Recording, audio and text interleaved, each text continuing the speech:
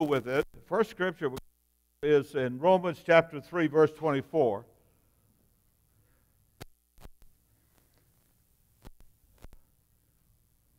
Right now I have to read from the board behind me, but Rick is in the process of getting another screen put back there that we can read it and don't have to look back.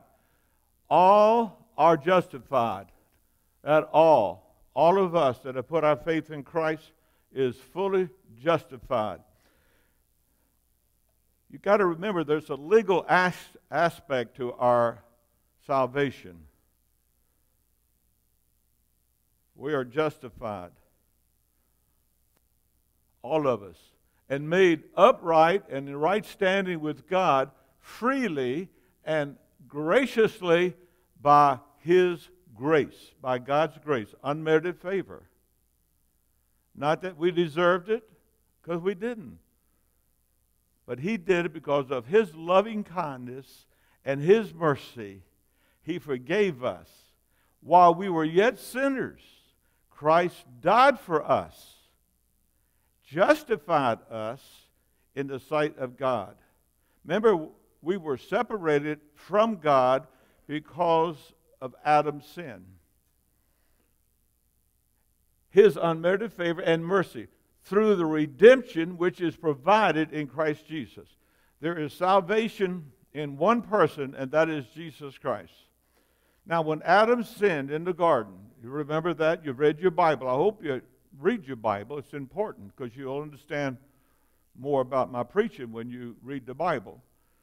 But Adam and Eve sinned, and I won't go into all that because I could park right there.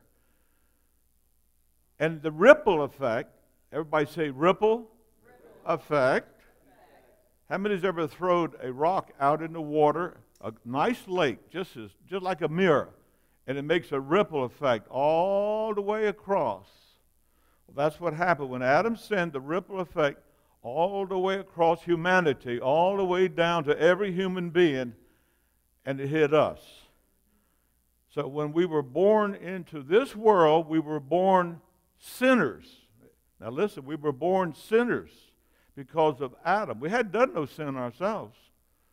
We became sinners by the sin of Adam and Eve. And we inherit that by nature.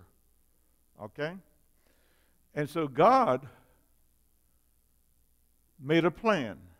And that plan was that He was going to redeem us back to Himself. Now when Adam and Eve fell, what happened was they were separated from God. And because of Adam and Eve's sin, we were all separated from God. And one of the reasons, and there's many reasons why Christ died, one was to get all of our sins forgiven and to make us righteous, which He could bring us to a holy God. I want you to get that picture. Get that picture. Very important that you get that picture. We were separated from God. We could not approach God. He's a holy God. So God sent His Son to die on the cross to redeem you and me, where Christ could bring us back to the Father. Okay?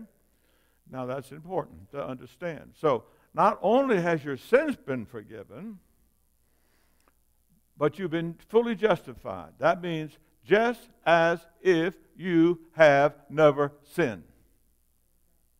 Boy, that's powerful. He paid a debt that He did not owe. We owed a debt that we could not pay. So we come to Christ, who is our Savior, and we accept the work that He did on the cross by redeeming us. And the Bible says redemption means bought us back. Bought us back. Back to God. He bought us with His own blood that was shed at Calvary. And now we have become children of God. So here's the scene. The cross is here. And we're born on this side of the cross.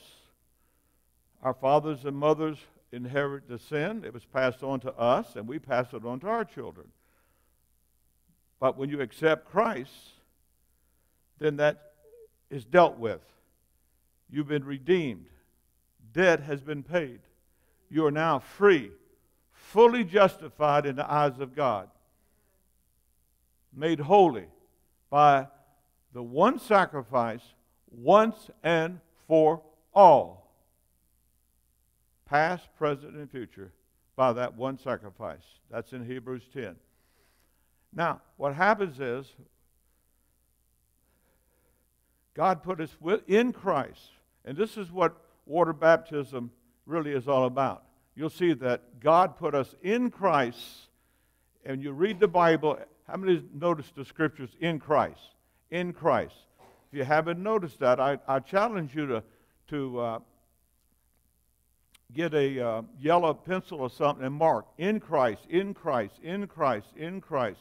God put us all in Christ, and when Christ died, we all died. The Adam's sin died in Christ. We all died in Christ. And when Christ was buried, we were buried with him. And when he was resurrected, we were resurrected with him to walk in the newness of life. Now we're on this side of the cross. We're not called sinners no more. We're called what? Saints. We are saints of God. Made holy, fully justified, consecrated by Jesus' precious blood. Now let me tell you something. We've heard that the blood has not lost its power. You sing it. But let me tell you something. The blood has not lost its voice. The Lord showed me that the other day. I said, what do you mean? How many of you know that Abel's blood calls out for vengeance? But Christ's blood calls out. He has a voice. The Bible says that.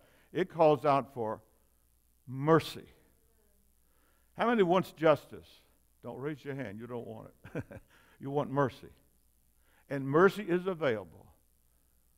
Now, when you become a saint, your spirit man is born again. The Bible says we're born again by the incorruptible seed of the Word of God and the Holy Spirit. Our new man, which was dead towards God because of Adam's sin, has become alive now unto God. And your spirit man has been fully justified. How many of you know you still have the same body? Now that's future tense. One day we'll have a glorified body. When Christ comes back, we will have a glorified body. How many is cold? How many is just right? Okay. If you see any ice cubes on anybody, just cut the air condition down. I mean, I'm comfortable myself. Now, you got to see yourself now, not an old sinner anymore. If you were an alcoholic, you aren't an alcoholic. If you were this or you were that, that's finished. That's buried with Christ. When Christ died, we died with Christ. And the good news is when he was buried, our old man was buried with him, and now we have been risen to walk in the newness of life. And that's all water baptism does. It shows all of us we died with Christ. We were buried with Christ when we go down into water, and we come out of the water. It shows that we've been resurrected with Christ Jesus. Now to walk in the newness of life. And that's what water baptism. It has no power to save. And I know some denomination Christian their children, and I might get into all of that. I'm just telling you what the Bible says. You can read that in Romans 6, 11, 6:13, all through Romans there. He did it for us. Now I want you to hear something. God did it for us.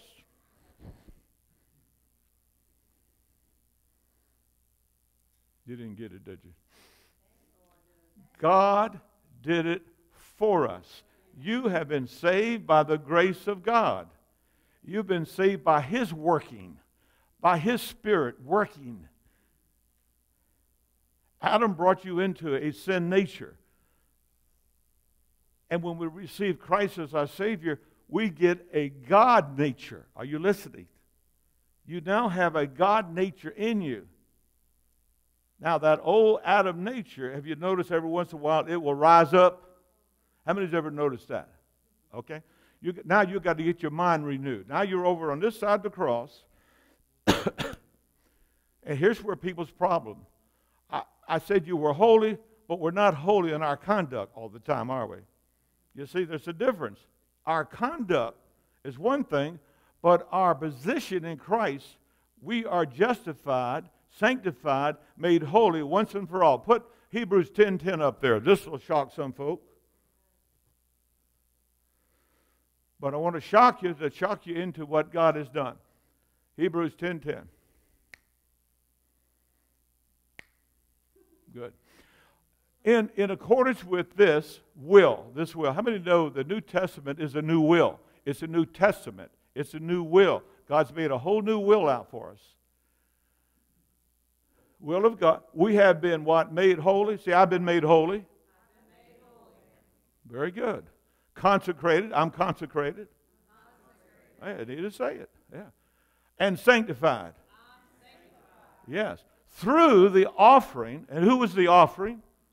Jesus was the offering. He was the sacrifice made once for all. That one sacrifice was given once and for all time. Now, in the Old Testament, they had to continue to kill these animals by the thousands over the years, all the time, and the high priest carried the blood into the Holy of Holies once a year for his sins and the sins of the nation. But when Christ died, and we accepted Christ, once and for all of our sins have been forgiven. As far as the east is from the west, God don't remember them anymore. But who does? We do. The devil does. And that's your fight. That's your fight. Now, offering made once for all of the body, of his body, on that cross, Jesus Christ, the anointed one. So it's done. It's finished. It's complete. It doesn't move. The line is there. We have been justified once and for all. And if you have received Christ, and the Bible says, if I will confess with thy mouth the Lord Jesus, and believe in thy heart that God has raised him from the dead, thou shalt be saved. Now, that's a work of the Holy Spirit. When we believe in our heart, when we believe that Christ died for us, when we believe that we can become a child of God when we accept him as our Lord and Savior, we believe that God sees our heart. He reads our heart. He doesn't look at the outward appearance. Now, we do. We judge by the outward appearance. And there's good, how many of you know it's good judgments? And then there's bad judgments, okay? I'll guarantee you why some of you have been in here this morning, you've done some judgments. That's not all bad. Good judgments. But we're not supposed to criticize and judge and condemn people. But as a Christian, God holds nothing against you. Nothing. We have been reconciled back to God. The word reconciled means made friendly again. God ain't mad at nobody in this place today. Now, I know you look at some of the bad characteristics and situations of your life, and you say, you know,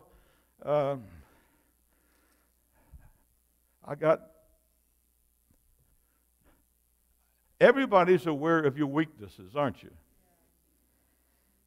Anybody got any weaknesses in here besides me? Now, that has nothing to do with your sanctification or your justification. God did that for us. But some of us might have a few bad habits, like burping at the table. Anybody does that? I love kids. They're honest. Another honest back there. The rest of you, you look at your husband or your wife. All right. I want you to turn, if you will, to Romans chapter 15. Romans chapter 15 on the board, verse 1. Excuse me. I like to unfold messages where we can understand. Now, when you read, I encourage you to read Romans 13, 14, and 15 when you get a chance. Now, Paul is talking to the Christian people. Most of the scriptures is written to God's people. Understand that. And a lot of things that Paul writes about in the Bible, he's correcting. Are you listening? He has to correct because of the deception and the error of God's people. Oh, they're justified. He didn't say they were lost. He said they're carnal, they're worldly. How many of you know we have worldly Christians? I hope we don't have any in here. We have carnal Christians. Don't raise your hand. But he didn't say they were lost. They're just carnal. More of the conduct of the world than Christ-like. You understand what I'm talking about? Now, we won't go into that, but you've been around a long time. Okay. Look at this now. We who are strong. Well, let's see if we have any strong Christians in here. If we do, he's talking to us. You got that? In our conviction and of robust faith are to bear with the failings and the frailties and the tender scruples of the weak. How many knows what scruple means? Boy, I'm educated. Different opinions. Everybody over here's got different opinions. Over here, a lot of people have different opinions. What am I to do with all your opinions and all your opinions? Bear. Forbear. Oh, that's a new word for some folks. Say bear. Forbear. That's the forbearance that the church runs on. Listen, he's talking to Christians. You mean Christian people have failures? Now think about it. Read that. Huh? Frailties, scruples, all kind of different opinions.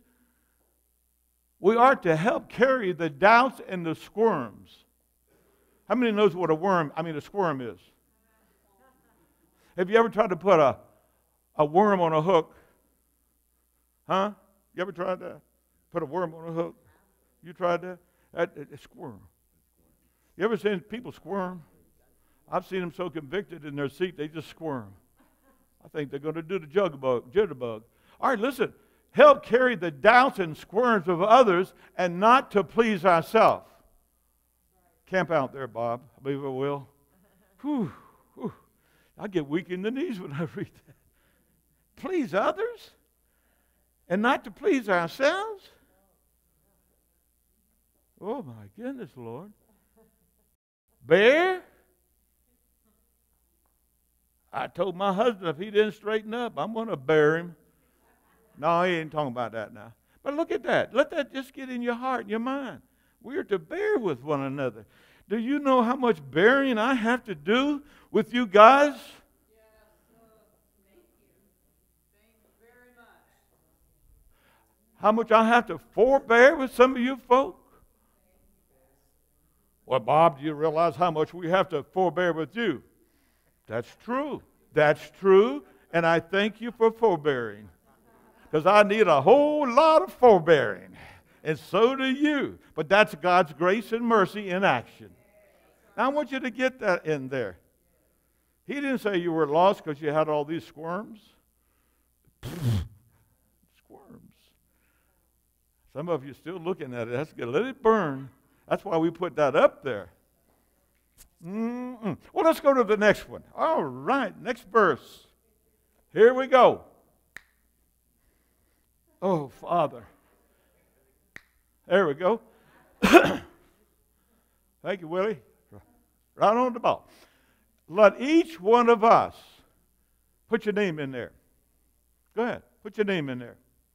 Bob, Willie, Floyd, make it a practice to please and make happy his wife.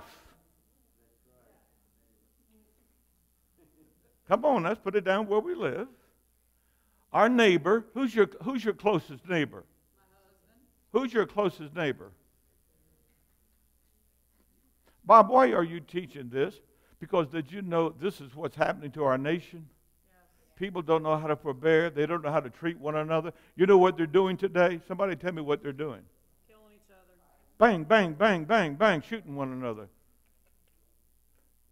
Because the church has quit preaching this. Listen, there's no condemnation. Say there's no condemnation. There's no condemnation. Some folks, they don't know how to live. They've come up in dysfunction families where the husband and wife throw frying pans at one another. Do you understand? I've been around a long time. Somebody say, Pastor Bob, I've been around a long time. I have been in the midst of husbands and wives, and I say, oh God, if they just knew how to love one another. Listen, make happy his neighbor for his good, for his good. Lock the doors, don't let nobody out. And for his true welfare.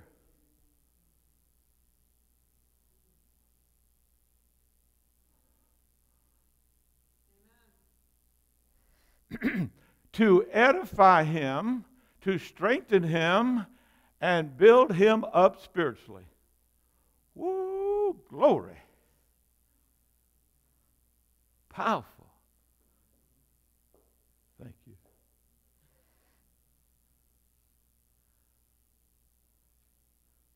Gosh, I'm just getting started. I got to quit. How many's enjoying the message so far? All right, all right. All right, all right. Verse 3, we'll probably quit there because we got to water baptize. All right, you reckon? We may go to 4. Okay. Thank you. For whatever was thus... No, back up one. I had one click, not two. For Christ did not please. For Christ did not please. For Christ did not please.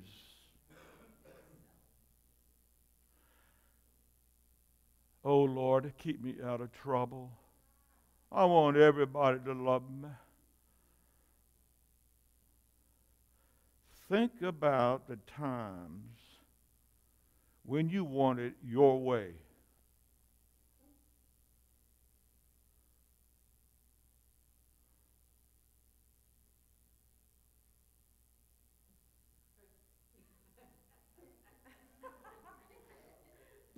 Listen, I'm human. I'm right in the pot with you.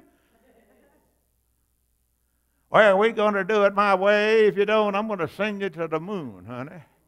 So put your riding boots on. You on your way, honey. If I don't get my way. But my wife says, whatever. How can you argue with whatever? You can't. Whatever. And God deals with my heart. Listen, I'm serious about this. Listen, women, I'm telling you a little secret here. God will deal, if he's a Christian man, if he knows God, God will deal with his heart, and he'll be like a little puppy. He will.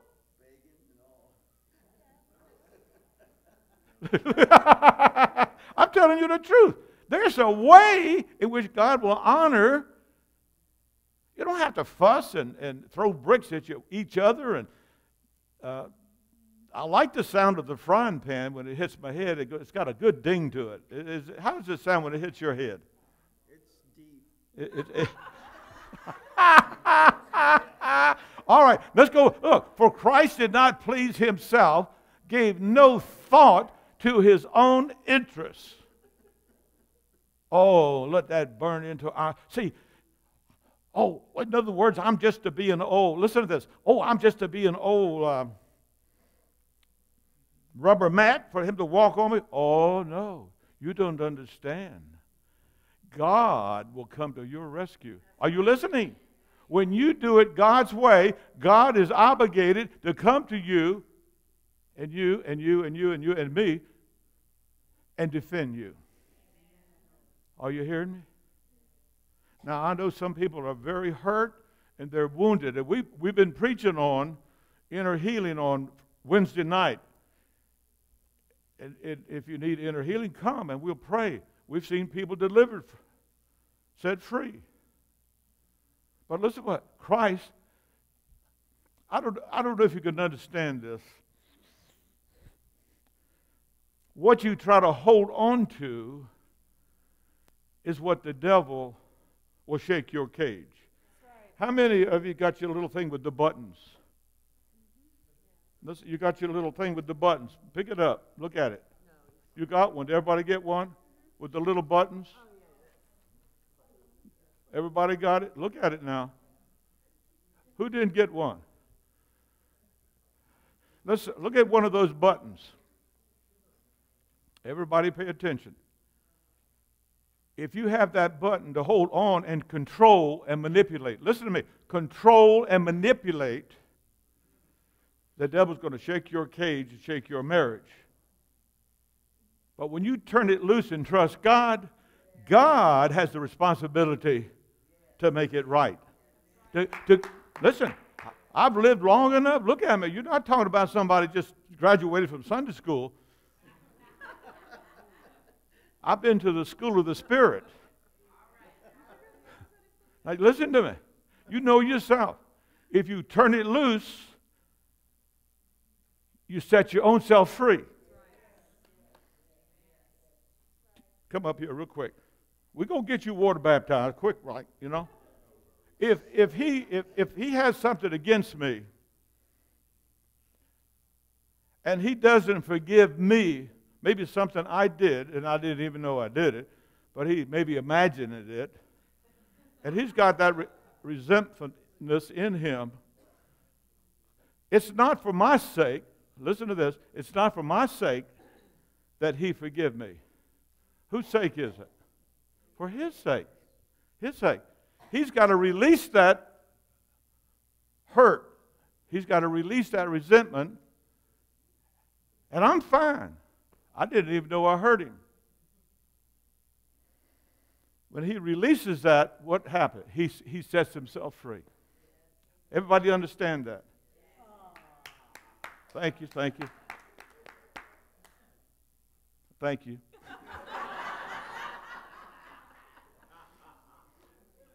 Listen, all of us are human beings. How many in here has ever resented somebody besides me? Man, I guarantee you, if you went up there and landed on the moon, you'd see a lot of people up there. That's just, but you forgive, and when you do, you release your own self. You see the little thing with all the buttons? How many buttons do you still have in your life? Did you read that little article I give everybody? Some of you are looking at me like you don't know what I'm doing or talking or something. How many's got the little thing? How many buttons do you have? A lot. You got a lot of the buttons. How many in here know what I'm talking about, buttons? Let's see your hands. How many don't know? All right. So what I'm saying is get rid of the buttons, and nobody can push them anymore. Hey, you're free at last, because you don't have no buttons for me to push, or you to push, or I to push, or anybody to push. You're free. Get rid of those buttons. That resentment. I don't like the color of your blah, blah, blah, blah, blah, blah, blah. Keep yourself free. Maintain your freedom. All right, let's look at that again, and I'm going to close. For Christ did not please himself, gave no thought to his own interests, but as it is written, the reproaches and abuse of those who reproached and abused you're the you there, fell on me. Who's the me? Jesus. Jesus.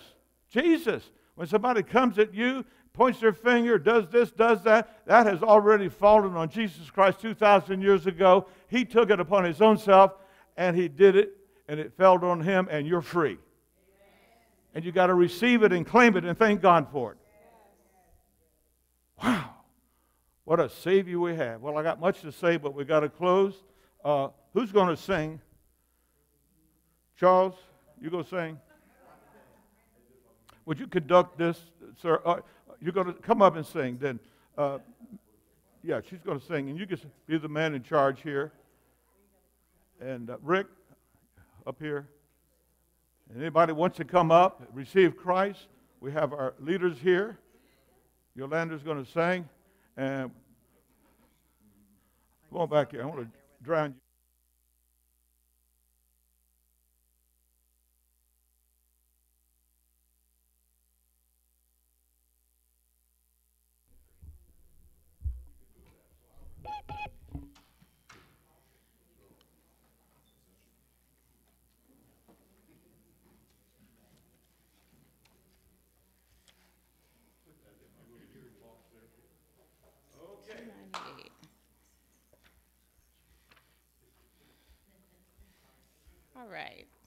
think everybody should know this song. This song has been in my spirit for some weeks now, so it's I Must Tell Jesus.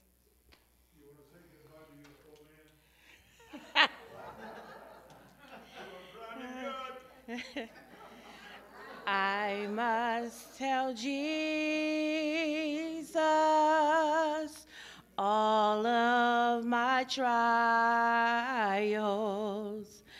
I cannot bear these burdens alone. In my distress, He kindly will help me. He ever loves and cares for His own. I must tell Jesus all of my troubles. He is a kind, compassionate friend. If I but ask Him, He will deliver. Make of my trials quickly an end. I must tell Jesus, I must tell Jesus, I cannot bear my burdens alone.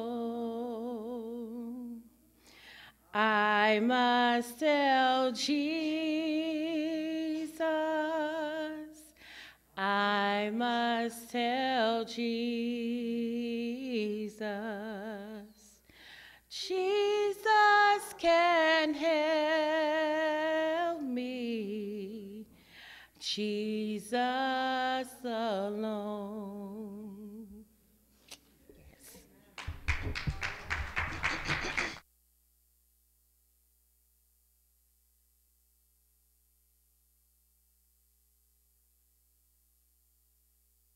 It says, I'm free, praise the Lord, I'm free, no longer bound,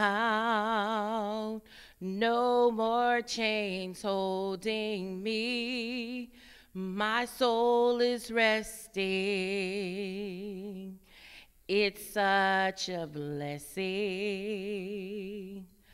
Praise the Lord, hallelujah, I'm free.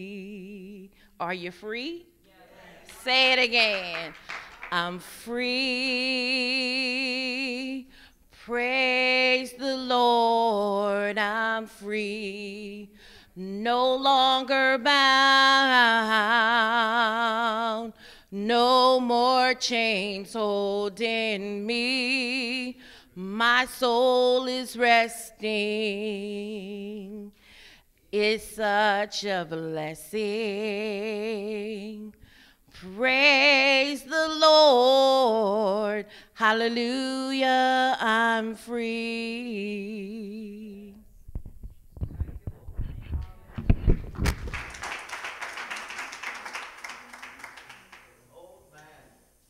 Two of them. Just it. Tell everybody goodbye. Goodbye. Love ya. Okay, a little bit.